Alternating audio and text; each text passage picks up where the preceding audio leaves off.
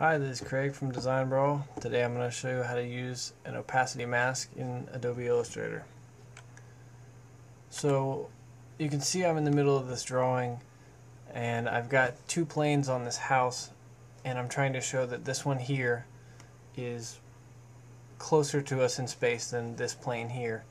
And the way I'm going to do that is to create a shadow, but I want that shadow to kind of trail off into space, and if you've used the gradient tools in Illustrator, you know that that's not something that you can really do easily, so we're going to use an opacity mask to make that happen. So the first thing I'm going to do is come over to this layer. I'm going to draw this on a layer called Front Shadows, and I'm going to kind of define the edge of it here, and then I'm just going to kind of loosely draw this, because as I'll show you in a second, we're going to get rid of it there. So that's going to be my shadow. Now what I'm going to do is make a copy of this layer, because it's got this weird edge and I want to cut it out of this shadow. So what we're going to do is copy and paste it in front, and then bring it up to our shadow layer over here. Okay? Now it's on top of our shadow. We'll select them both, go to the Pathfinder palette, and use a subtraction shape.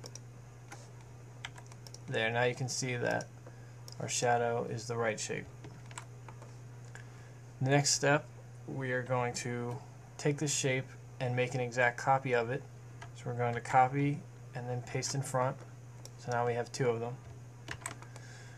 This one we're going to lose the transparency. We're going to make this the opacity 100%. Then we're going to make it a gradient.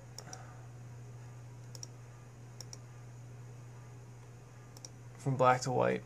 And the way this is going to work is, in this gradient, everything that's black is going to disappear, and everything that's white will show through.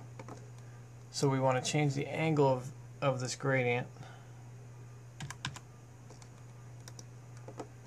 to fit a little bit better with what we're doing.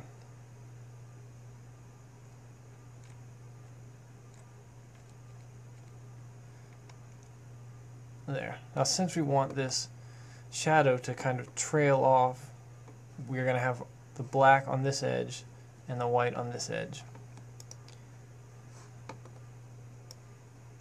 Then when we select both of them, go to Transparency and click Make Opacity Mask.